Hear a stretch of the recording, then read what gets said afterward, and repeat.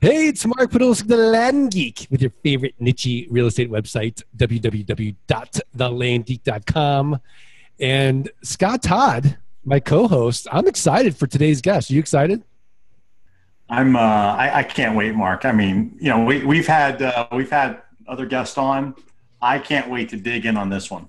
This is going to be an interesting one. So, look, let us plug away for the first minute, okay? And we'll get the plugs out. So if you don't know who I am, just go to landgeek.com, download the Passive Income Blueprint, subscribe, rate, and review The Art of Passive Income. And look, if you're not automating your Craigslist postings, why? Why aren't you doing that? Go to postingdomination.com/The Land Geek.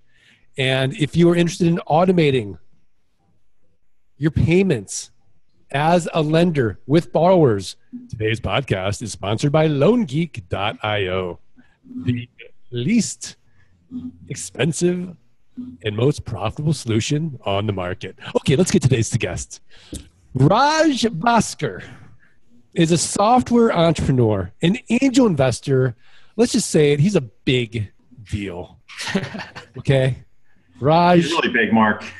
He's already exited once. He's sold out a big software company. And you know what you do when you have millions and millions of dollars?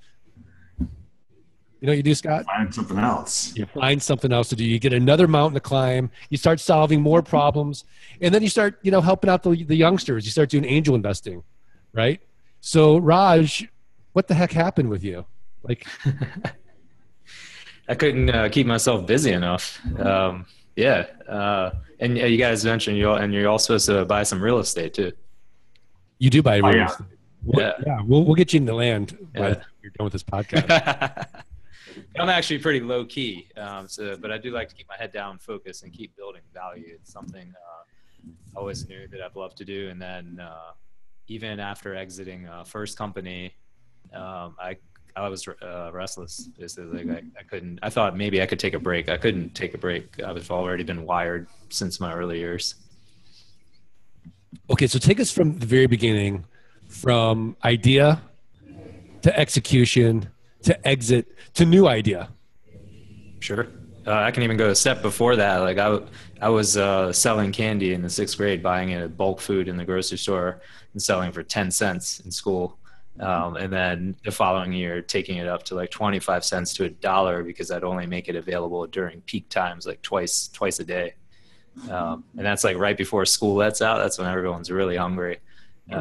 I didn't know this at the time, even though I was doing it at the time, but you realize like years later, like some of the things you understood in an early age, like the law of supply and demand. And I also knew like I was always driven to make my own money. I never really cared to spend it. I still don't really care to spend it. I care more about just creating value. And so yeah, I did moved on from that to selling sodas at golf tournaments for $1 in cash. And to a point where I was actually paying a friend who had his backyard on a golf course. So I had some costs there in addition to the soda. And then moving on up to a car detailing business. Still cash, but even my dad couldn't get me to wash his car for money. I did his car for free, but after I washed everyone else's for money. So yeah, and then college. But I did, I started on my first software venture when I was 23. So a year after working for a wireless software startup. I worked for that wireless software startup in 1999. So we're talking about like Palm 3s and Palm 5s with a modem attached to them. So not like Zach Morris back in the day, but like you had to pay like $1 per ping, like to ping a network. Oh yeah, I remember those days. Todd? Like a little packet. I do. By the packet. Yeah. I remember my first Palm like Pilot with the antenna that flipped up. Like you would hold it and it, like the antenna would flip up, and that would give you cellular connection. And man, you paid by the megabyte or something. I forgot what it was. I think you got like 25 meg a month of data usage.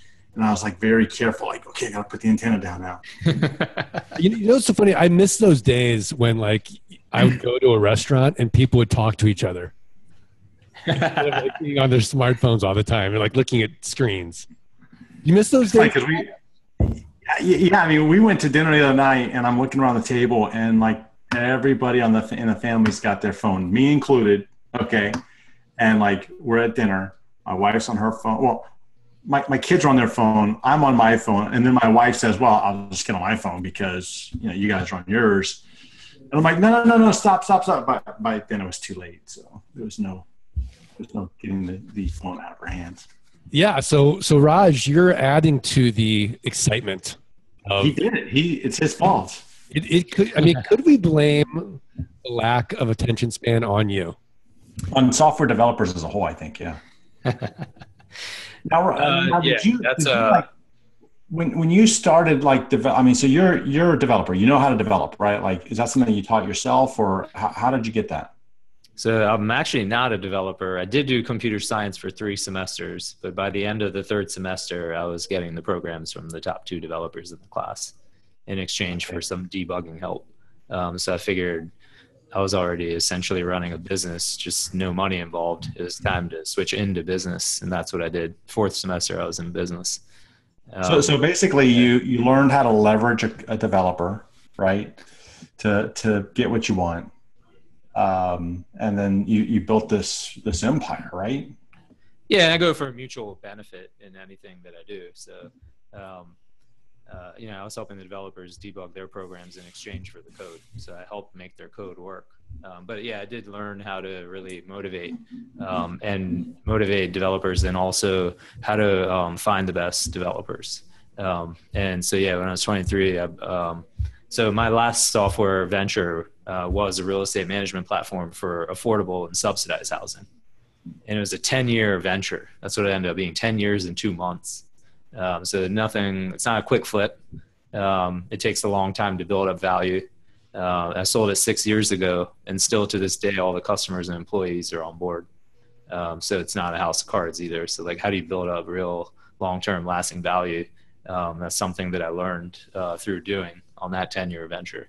So what were the biggest takeaways of creating value, sustaining value, and obviously the entrepreneurial part of it is it's passive. It's not like you're doing the coding. It's not like you're doing the marketing. It's not like you're doing the selling necessarily. You might have been in the beginning, right? But then you got yourself out of it, which is the whole art of passive income. So what were your big takeaways in the last 10 years of doing that? And then taking those principles and applying them to the next venture? Yeah. So if we look at like, how do you build long lasting value? So first, in that type of business, it involved people. So if you're going to create long lasting value, then you have to treat people that way. So I always say I'm the same person inside my house as when I walk out the front door, which means that I only have one set of values, my personal values, which I apply to business. So I can't justify anything in business. So that means you have to really, what I'm translating is, for me, like, I didn't view my team members as a means to an end. I view them as they're part of the team, and we're all going along the same journey. And I can't just like, they're my family too, right? So you have your work family, and you have your related family. Your related family you don't pick, right? But you can pick your work family, and that's the first part of how do you create long-lasting values. You align yourself with the right people, and you treat them that way. You treat them long-term, not transactional, right? Transactional things you can do on Amazon. You don't need to do transactional things with people. So that's the first part. And then the second part is applying that same principle to your customers, right? So you view your customers as long-term, not as a source of income. It's counterintuitive, but it's really like, if you go back to your personal values, every one of us is a consumer when we're at home, right? We all have the experience of being a consumer, but I find so many business owners who really have a double standard when it comes to customer service. As a consumer, that business owner expects like the best customer service on earth, and they get really pissed off when they don't get good service. But a lot of those folks in their own business, they don't have that same level of customer service. And that's when you look at long term, when I look back, those are the things. It's like bring on the best people and then take care of your customers, which seems simple. It actually costs a lot of money up front to do that. What's so interesting about that is when I first started, I really, my biggest mistake, my biggest regret in business is doing exactly the opposite of what you just stated. So I treated all my customers as a transaction. They were not long-term relationships at all. They're just buying and flipping land. It didn't matter, right? Like I didn't think I would ever hear from those people again. Number one. Number two, I did everything myself. I didn't even have a relationship with other people. I had such strong relationship issues for the first 6 years. And now I look back, I'm like, what was I doing? So what I was, I didn't know what I didn't know. And so now today, luckily, I'm smart enough or humble enough or whatever it is to take that long-term approach. But I agree with you. Like, I do see it happening a lot, and it happens to me. Like, you feel like a transaction, and it's like visceral, right? Scott, Todd, have you had those experiences? Yeah, I have. And, I can see what you're saying too about like just starting out, because I think when you start off, like anything, especially in like what we do too, sometimes you're like in disbelief, like I better run and hide from this guy so that he doesn't come back to me, even though what we do is all legitimate. It's just hard to put our brains around, like that this is real. And then I think that sometimes like, especially when you get into real estate and like real estate investing, you don't necessarily think like the fact that someone's going to maybe buy multiple properties from you, because the way that we think is, I buy my house and then I'm done for 7 years. And so realtors are always having to start over again, so if I just walked in my own shoes as a real estate consumer, I'd be like, I did a transaction with this realtor and I'm done with them. And maybe if I liked them, I'd go back to them. But, it's really about, today I still have customers that come back to me and I upgrade them. It's amazing that you can upgrade them on a real estate investment. Yeah. What's so funny is that, I want to transition now to realtors, because Raj actually, has a solution specifically for realtors. And what I'd like to know, Raj, is what is that solution and why did you come up with it? Sure. So we have a mobile app called Profit Dash, which is it's a spinoff of our Hurdlr app. And it's basically a mobile app for realtors to easily manage all of their business finances. And business finances for a realtor, a lot of it's like personal related finance, because most realtors are in charge of their own finances. I mean, they're in charge of their taxes too for their business. They're independent agents that typically associate themselves with the brokerage. So it tracks all of their business income, their expenses that turn into deductions, and it even provides them real-time income tax estimates for all 50 states and DC.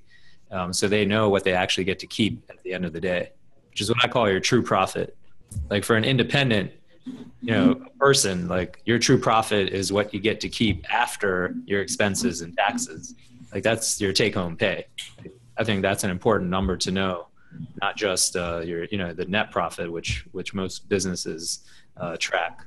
As a person, you want to know what you actually get to keep at the end of the day, because that's what you'll probably have available to spend on the rest of your lifestyle. I love it, but you're not a realtor. No, I'm not. And so my vision for Hurdlr initially, my co-founder and I, was basically, how do we help the millions of entrepreneurs out there do their thing, grow their business? And how do we get this ugly thing of accounting and taxes like out of their way so they can continue growing, right? Because that's something like even in my previous business, I had a controller on staff in time and we had our own accounting system. But it was interesting after we exited that, like nothing had really changed in the accounting space. Like all that happened was software moved from Windows to the web, which didn't really change much. But mobile was just starting to take shape. And all the numbers showed that mobile growth was going to be crazy. And then you had this other thing with the modern entrepreneur has multiple income streams, right? Could be from passive investments, could be active, but multiple income streams, right? We have folks that are Uber drivers that also are Airbnb hosts on the weekend. They do freelance on the side. So 2, 3, 4 different things coming in. How do you track all that and not leave key expense deductions on the table? And realtors happen to be, they're one of the largest group of independent professionals in the country. So what's the big objection that you get? Is it, hey, why don't I just use QuickBooks? No? Sure. So we do mileage tracking as well. So there's no shortage of, let's say, mileage trackers, expense trackers. There's TurboTax for filing taxes. You could use 5 different apps. Part of our vision was really, how do I, as an entrepreneur, how am I going to save time? The way I'm going to save time is if all of this is together in one mobile app. And if you look at software in general, that's how it started. Even on Windows, they had 5 different apps or something. And then in time, you got one system that could handle everything. And that's what we're trying to achieve on mobile. It's like, how do you take a client to Starbucks and in 2 seconds, write off that expense, just 2 seconds of your time, which means you save half of that $8 expense. So if I can get a 50% off coupon to Starbucks for 2 seconds of my time every time, I think that's a fair trade-off for 2 seconds of my time. It's amazing. I mean, I put everything on a couple business credit cards, and then my accountant or my bookkeeper emails me and says, Mark, what's this? What's this? What's this? To make sure it's classified correctly. And how much is my time worth? Well, I can always make more money, Raj. I can't get more time. Yeah. I think I'm a customer. Yep. Scott Todd, I think you're a customer. So I think we could all be customers. You got a big market there, Raj. Yeah, there's last numbers I saw, like in I think a few more years, there'll be 50 million folks with significant 1099 income or freelance income. Even if it's not 1099, I mean, any business owner that's not running a Delaware C corporation, which is like majority of business owners, that's all pass through, right? You're in charge of your own taxes. It all affects your personal finances. So, if you're going to grow a business, you got to know your numbers. This is all real time. Like, I can't imagine, at least for me, like, I got to know everything that's going on if I'm going to grow a business. I love it. Scott Todd, you're a numbers guy. Let's poke some holes with Raj. I don't know. I don't really see any holes right now. I think that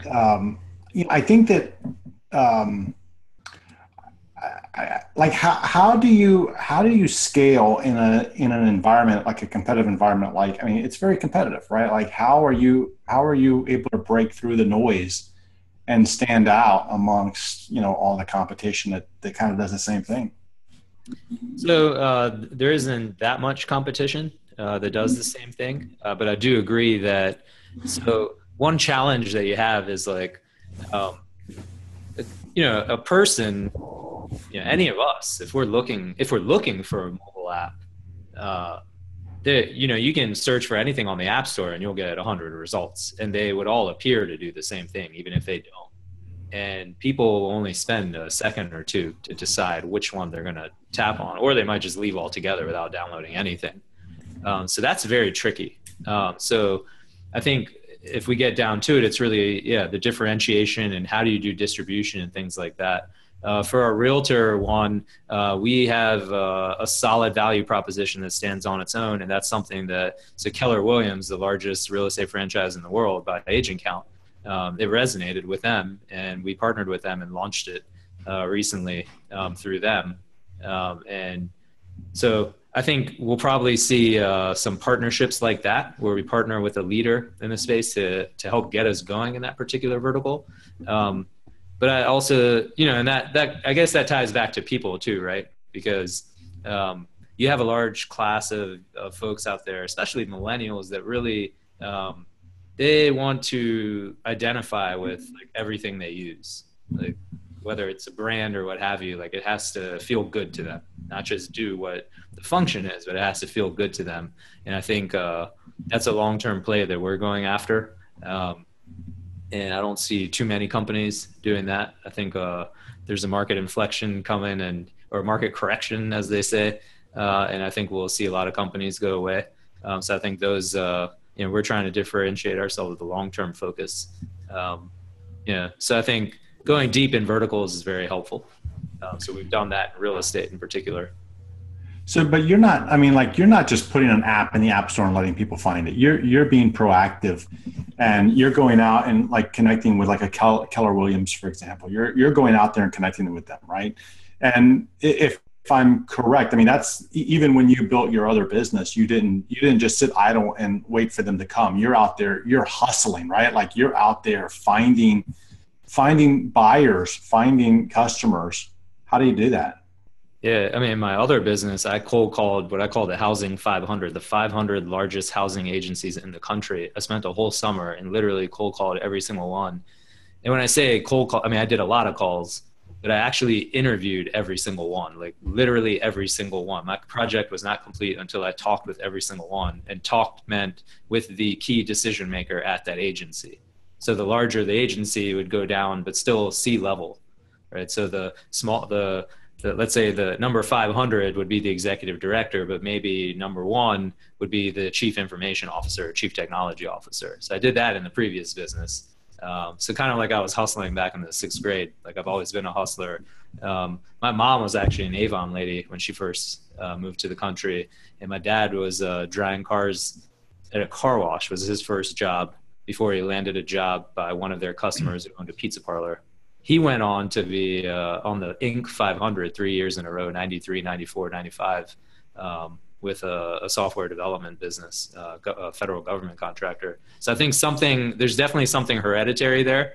And then I also had my own thing because, I mean, just however I've grown up, some of it's hard to explain. But in this new one, I mean, we have like over 50,000 Uber drivers using our app to track their finances. And how did we do that is pretty interesting, but we definitely went after those folks, mostly trying to help them. So we didn't pitch them on the app at first. We actually gave them useful information, which was a guide to tax guide for Uber drivers.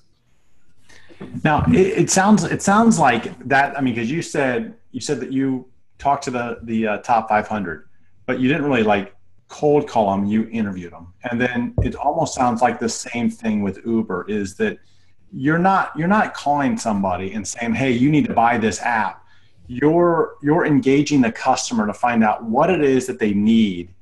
And then if you have the solution, then you connect the dots, right? I mean, that's fair to say. Yeah, definitely. Value proposition has to stand on its own.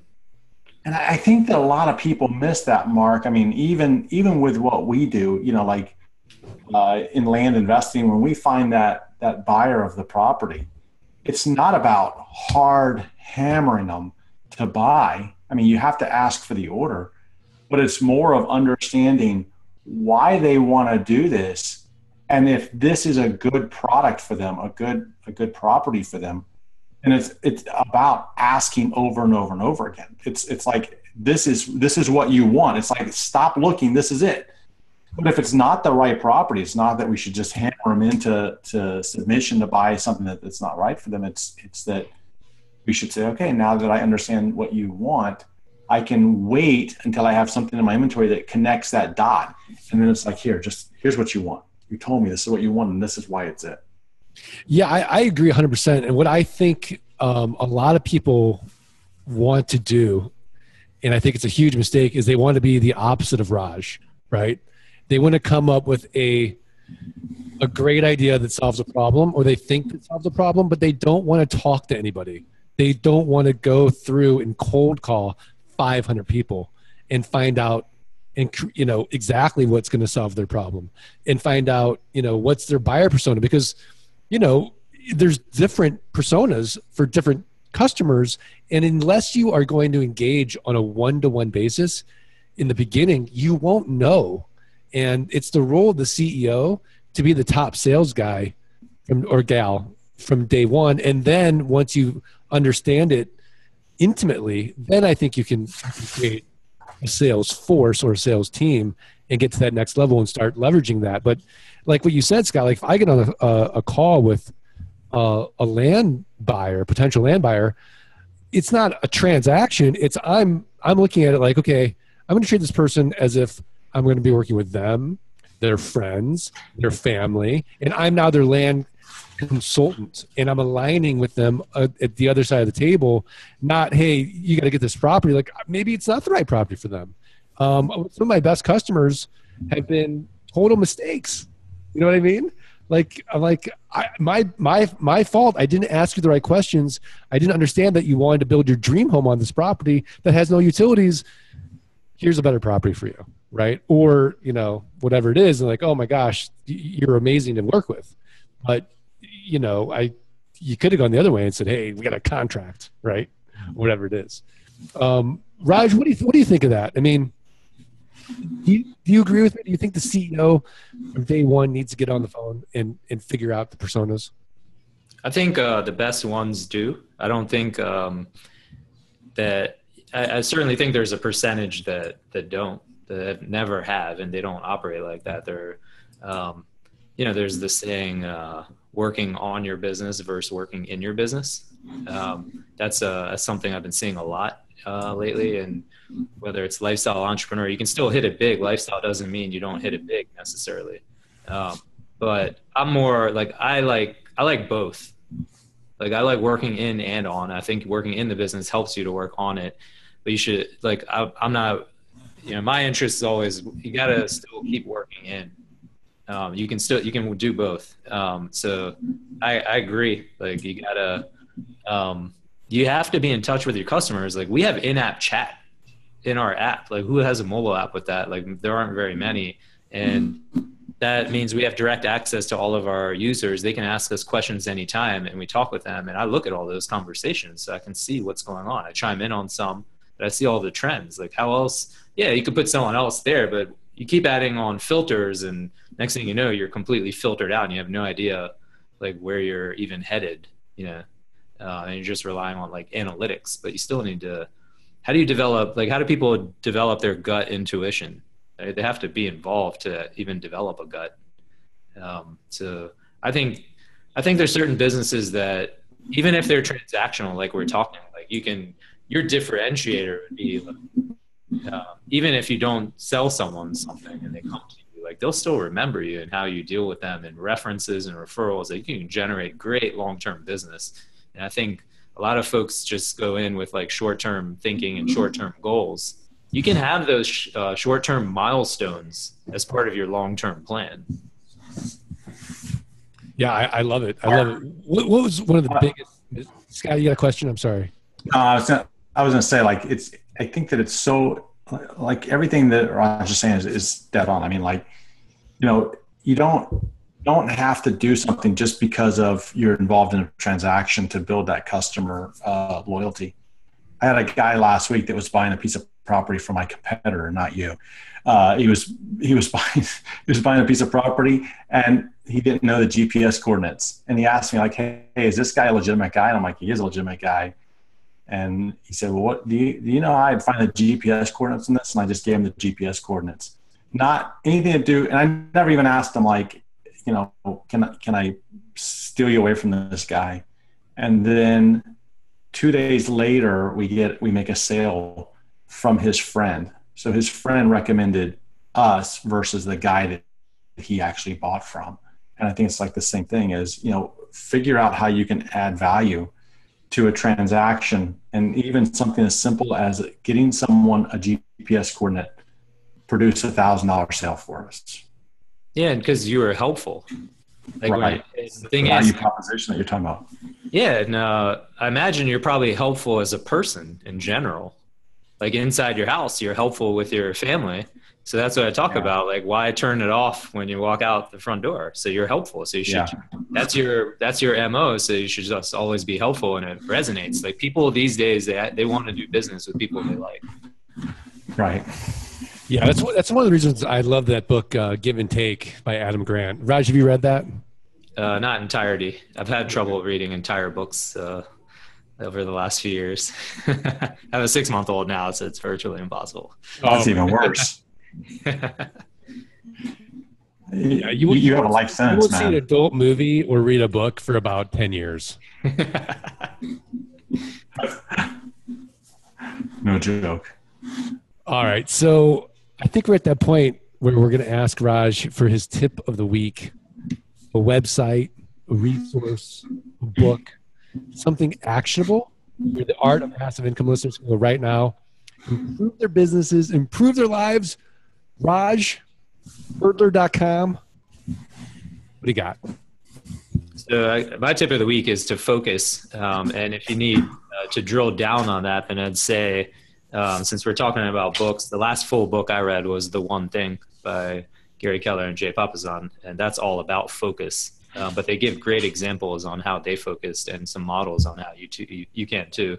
It's one of my favorite books, Raj. I talk about that book all the time. Awesome. Yeah, it just hits home with me. I've always focused. They take it to the next level, like no question. Fantastic. Scott Todd, what's your tip of the week? Mark, do you like accountability?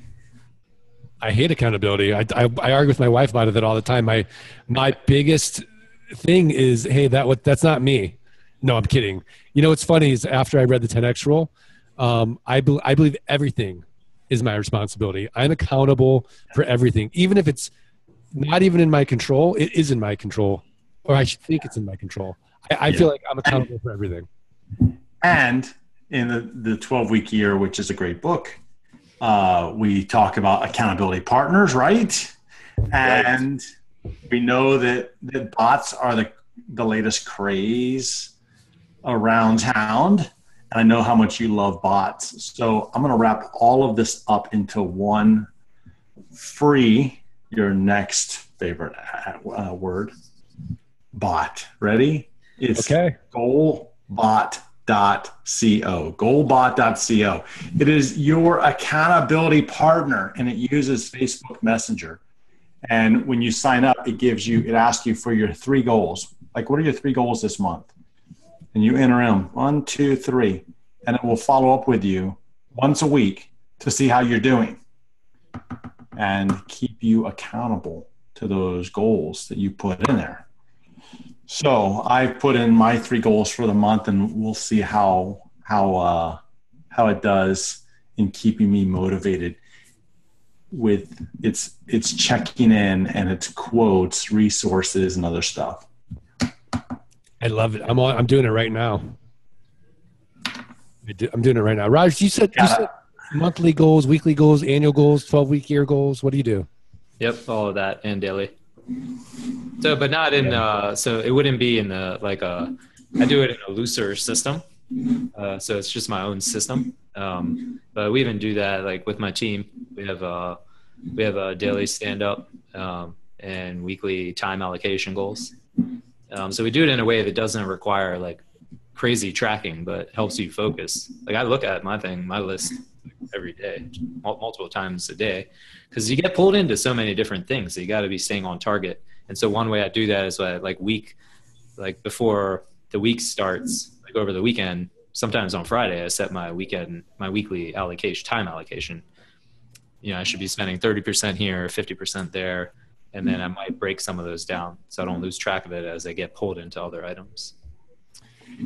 Yeah, I use that Chrome extension, Focus. And then it just tells you what do you want to do today. I love it. Nice. All right. Well, I thought this was great. My tip of the week is going to be learn about Raj and how he is saving the world one expense at a time and saving you time and ultimately saving you money at Hurdlr.com. Is that correct, Raj? Yep. HURDLR. All right. If you're a realtor, go to profitdash.com, right? Profitdash.co. Profitdash.co. That's right. All the hipsters are using It's all at Hurdlr anyway. You can just go to Hurdlr, click on realtors. Yeah. Right. And what's interesting about Raj is that, like he said, like he is giving and giving and giving. So it's not just, Hurdlr's not just for, hey, I want the solution. Like there's tons of information on there that are just helpful information. You walk away smarter. And that's what I love about Hurdlr. And I'm really just, very honored and grateful, Raj, that you took time out of your extremely busy day to share some entrepreneurial wisdom with us. So thank you so much. Yeah, I was really happy to be here. Mark and Scott, thank you guys for having me on board. All right, fantastic. Nice. All right, well, learn more. Go to Hurdlr.com. I am going to remind everybody, go to scotttodd.net, landmoto.com/wholesale as well. And don't forget, today's podcast has been sponsored by loangeek.io.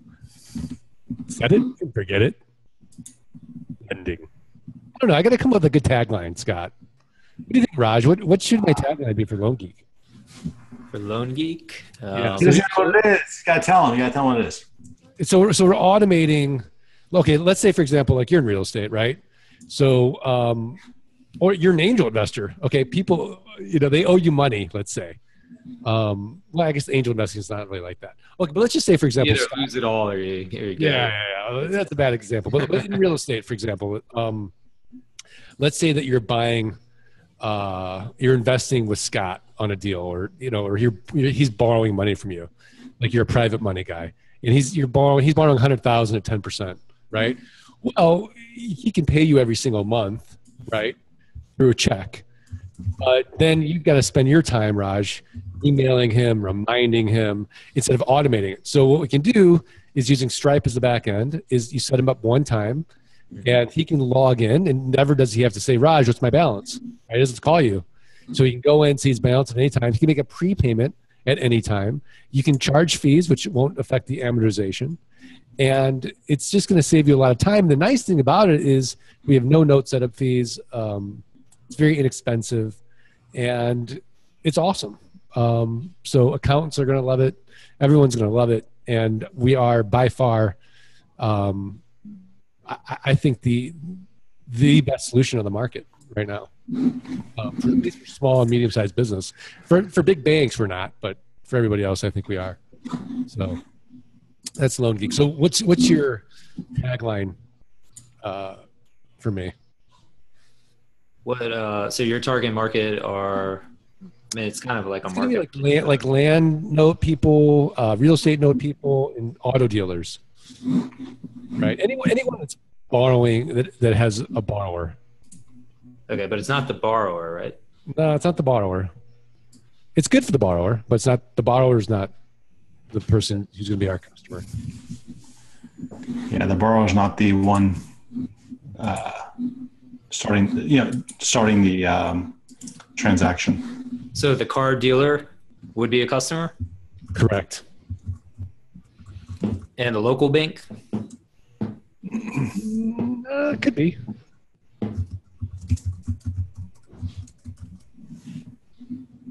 You picked Loan Geek, like geek, Yeah. to imply that it's smart. Very smart. Dare I say genius? Mm-hmm. Well, then you would have said Loan Genius. Okay. Actually, for Profit Dash, we actually considered Profit Genius, but to come out of the gates with Profit Genius would be to set the expectations so high that if you don't meet it anywhere, then you could never live up to, like, that's it. You're like done, basically. Right. I think something with smart, if you're going for, like, with smart, you could do it where it's not necessarily completely functional, versus automated if you want to go the functional route. Got it. Like functional would be smart lending automated. Yeah. No, not both either. I would only do one. Yeah. Smart lending. The smart way to track who owes you money. That's simple. Simple. I like it. It's a little wordy, Scott. Yeah, or seamless loan tracking. That's functional. All right. Well, look, we got some ideas. All right. Well, I want to thank all the listeners. Look, the only way we're going to get the types of guests. No, that was live. Right. Is to, I know we're very informal, is to subscribe, rate, and review the podcast. And look, you're just a fly on the wall of a brainstorming session with Raj Bhaskar. So Hurdlr.com, Raj, thanks again. Scott Todd, thanks again. And we'll see everybody next time. Take care, Mark. Take care.